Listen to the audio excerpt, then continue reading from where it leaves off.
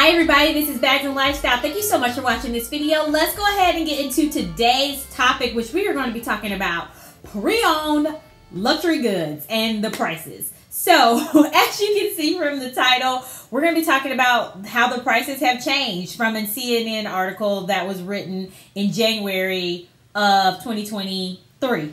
That's what year we're in. Yes, in January of 2023. So, if you are not new to my channel, thank you so much for coming back. And I got my trusty notebook and my phone. So, if you know, I'm using that for references because I've written notes and I want to get through everything. If you're new to my channel, thank you so much for trying me out. I talk about lifestyle topics ranging the gamut from hair to hair product reviews to pre-owned luxury goods to I've been mixing in cooking and all that kind of stuff too. So definitely check out some more videos and definitely like this video. All right, so let's go ahead and get to today's topic. So, like I said, as you can see from the title, the resale value of luxury goods has decreased. So let me just read the article from CNN Business title for you, so then that way we can just get right on into it. And so it says, resale value of Gucci, Chanel, Louis Vuitton handbags is falling.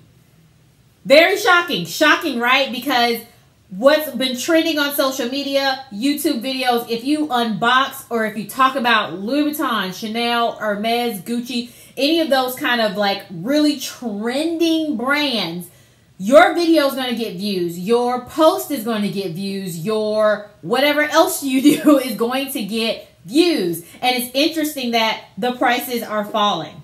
So, just to give you some points from the article, it will always be linked down below so you can read it and check it out for yourself. But Sasha Skoda, the director of merchandising for Real, had mentioned that the demand for higher price luxury brands on the resale side is down. If you don't know what the Real is, where have you been? It's okay. If you don't know, maybe you're just not into luxury goods, but they are a really large online and actually brick and mortar store as well that sells pre-owned luxury goods. So, just to let you know in case you didn't know. So not the funny thing, but the interesting part about this is that it has been impacting the prices for Chanel, Gucci, and Louis Vuitton particularly. And if you guys know anything about kind of like Gucci in the recent years, like Gucci is very well known for a different aesthetic, and they're going after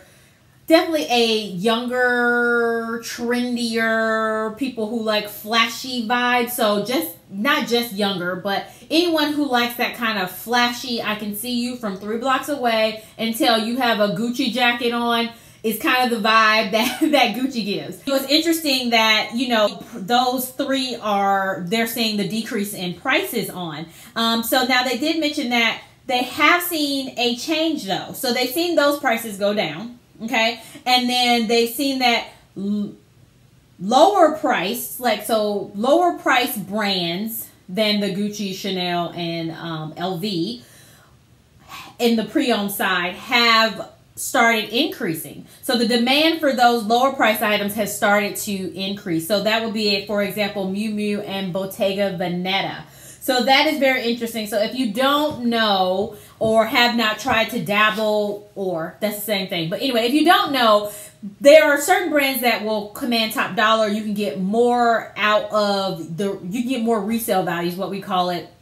And that's your Hermes, your Chanel generally, your Louis Vuitton generally. Those brands definitely command top dollar for resale. You can get more out of your items. So if you hear people talk about investment pieces and things of that nature or resale value, basically if you pay $1,600 for something today, and then if it's a high and hot and in demand and coveted item, you could potentially sell that for more than the money you paid for it, or not lose as much money. So traditionally with resale, it can range from 30 to 70% off of the retail price, just depending on a whole gambit of things. And I actually have a video where I talk about that, so definitely check that video out after you watch this one. So quick spill there. I'm trying to just like catch everybody up if I can. Catch everybody up that I can.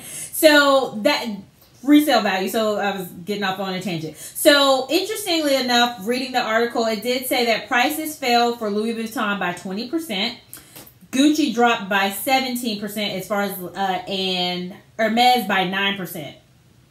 Yes, you heard me right. Hermes dropped by 9% according to the data that The RealReal has seen from their site. So moving forward into what I mentioned about those lower price items. So they also saw that demand doubled for what we call fair condition items. And The RealReal typically sells those fair condition items at 33% cheaper than something that's in excellent condition. So you can have further savings on that Chanel Classic flap. Let's say it's in perfect condition. That Chanel Classic flap may be, let's say, $7,000 on The RealReal's website. Well, in fair condition, which means that there are more scuffs, scratches on it, more sign of wear, things like that, where, I mean, it looks like it's, you know, had some runs around the block, basically. It sells for typically 33% less. So you can get further savings on those kind of lesser desirable conditions, like fair condition, because of the condition that it's in, pretty much. So that's what they're talking about there. So I wanted to quickly talk about my thoughts about this. I think I find this interesting, and I feel like it could be a combination of things, and we'll have to just watch this further and see what happens. And I'm really interested because like I said at the beginning, I enjoy purchasing luxury goods on the pre-owned market. So what has happened over the past several years is the popularity of pre-owned luxury goods has skyrocketed. Where you used to be able to go to a consignment store and maybe get a Chanel bag for $1,700, that same Chanel bag is now, in today's time, probably like $3,000. So the numbers have increased, and it's increased on it overall in general, but it's really increased on those highly desirable, those coveted brands. So that's why they called out those three, where they said that they saw the decrease with LV, Gucci, and what was the other one? Chanel. So my thoughts on it is it could be a few things. One of the things that they mentioned in the article is the fact that, you know, we're seeing an economic downturn. We're seeing people have layoffs, and I know people have been throwing around the R word. I'm not saying it. They haven't officially said that's the case yet, but people are nervous. People are feeling the prices of inflation and eggs and all this other stuff be so expensive. And so that decreases the free money you have to spend on something as frivolous as a handbag, right? You know, you need to make sure you have somewhere to stay. You need to make sure you can pay your car note. But with with things that's happening in the world and with people's jobs, that could be a reason why, right? Like if I'm nervous about my company laying me off or downgrading my pay, giving more of my money to buy the same amount of items from the grocery store, that means, one, I have less money in the bank to spend on these items that are not essential to daily life. But then also, I need to make sure I can survive. So if I'm nervous about being laid off, I'm not likely going to be spending money on things that I don't need, things that I don't need to survive. So that's one thing. The other thing is it may be that we're seeing a market correction. There's been definitely several years of prices, like I said, skyrocketing.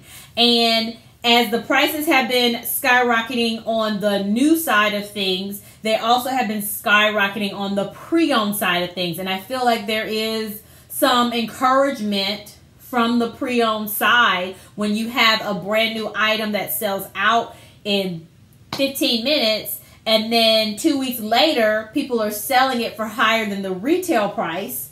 And then next thing you know, the retail price for the item increases because if you're willing to pay for a pre-owned one for that price, then you'll pay for a new one. You'll pay more for a new one, right? So I feel like also the combination of the frequency of prices increasing. So if pretty much how it works is if Gucci raises their prices and says that this bag is now $2,000. That was $1,500. Then the pre-owned version of that Gucci bag is also going to increase because the price of the price of the new item increased. So you have some influences on both sides that the resale market does help influence the pricing of the new items, and then vice versa. And so I think there might be a market correction going on where we've seen these prices skyrocket, and it's pricing a lot of people out. These people that were able to just, you know, maybe save for 3 months and get something, are maybe now having to save for 4 to 5 months or 6 months to get something. And that means you're buying less.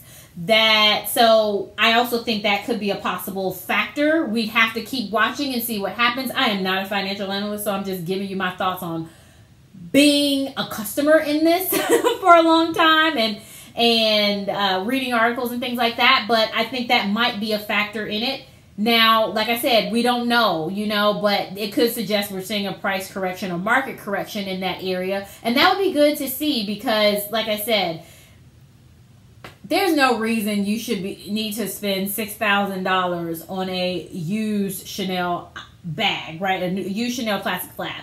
When back in the day, you would be able to see that priced at maybe 50% off of the new price. It's just more approachable, more reasonable. So it's interesting that people are still buying. Like, you can, in the article, they mentioned that there's more demand for those fair condition items and those brands that cost lower. So people are still shopping, obviously. Also with that, when I talked about kind of this whole thing where, for example, you can see something that has been a highly, like a Kusama piece that just got released from LV, and then next month you're going to be able to see that sold out Kusama piece is now more than the retail price of the Kusama piece. So when that happens, maybe people are deciding, you know what, I don't need to buy it on the pre-owned market because I'm having to spend more money, so let me just buy it from the store. That might be a factor where people may just say, I'm just going to buy it from the store because, you know, it doesn't make sense to pay a premium, and is a factor in it too. So those are kind of my thoughts on what we're seeing right now. We'll have to keep watching and see what happens in the future. Maybe it's a little blip now, or maybe this continues. But I definitely will be watching this, and as we see changes and I see articles written and things like that, I definitely will share them with you on this channel. My bra is showing. Sorry about that, guys. So I'll share them with you on this channel. So questions for you are, have you seen a change in the prices? What are your thoughts, and what do you think about kind of what this CNN article is saying about the prices?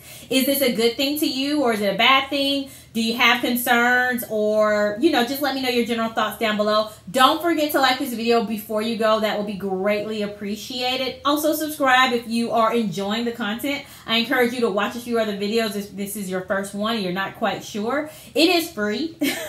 So if you want to subscribe and want to change your mind later, go ahead and subscribe now. That way you can change your mind later. And hopefully I can sell you on staying around. But thank you so much for watching this video. I really do appreciate it. And I will talk to you again soon. Bye.